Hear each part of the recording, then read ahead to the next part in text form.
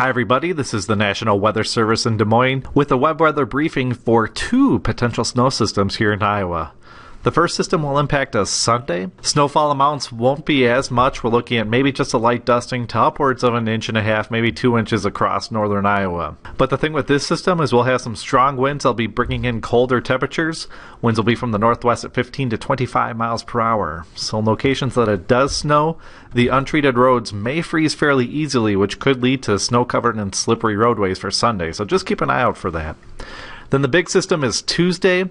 As of now, it's too early to pin down precise snowfall amounts for exact locations.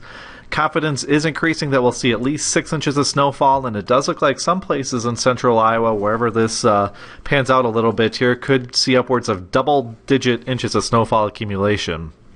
Regardless of snowfall amounts, though, it does look like impacts will be that we'll see some strong winds from the northeast to northwest at around 20 to 30 miles per hour, so blowing and drifting snow will be likely regardless of your location. Again, snowfall amounts here Sunday, looking at just a light dusting. The highest amounts will likely be to the north. For Tuesday, late Monday night into Monday morning is when we are looking at this big snow system arriving, again after the Monday caucuses, and the highest amounts will be Tuesday. This does include the Tuesday morning commute, and it'll probably linger onward into the Tuesday evening commute as well. Storm motion here from this track will be from the southwest to the northeast, and confidence is increasing in our timing. Snowfall amounts here, again, we're going to see a pretty wide swath of at least 6 inches of snow. There'll be, depending on how the track of this pans out, and we'll keep you updated over the weekend, double-digit snowfall accumulation is likely here somewhere in central Iowa. We'll be on Facebook, we'll be on Twitter at NWS Des Moines, we'll be here 24/7, 365 on those social media platforms to keep you updated.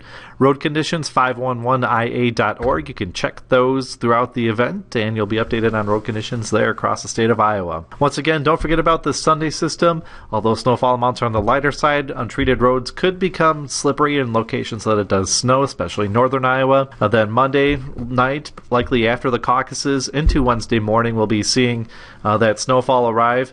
Impacts, regardless of if you're on the lighter side of the spectrum, closer to that 6-inch total, or if you're on the heavier side, closer to that double-digit snowfall amount total, impacts will likely be the same. Blowing and drifting snow, very likely.